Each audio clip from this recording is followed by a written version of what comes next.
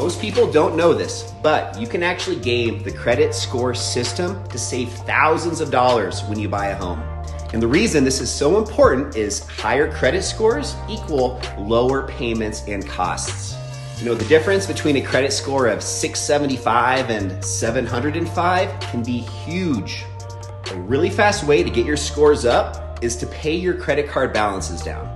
You don't have to pay them completely off, but it's really important to pay them down below the total credit limit of 30%. So as a quick example, let's say you have a $10,000 credit card limit. You want to make sure you're keeping your entire amount that you're owing on the credit card below $3,000. The balance that gets reported is whatever is on your latest monthly statement.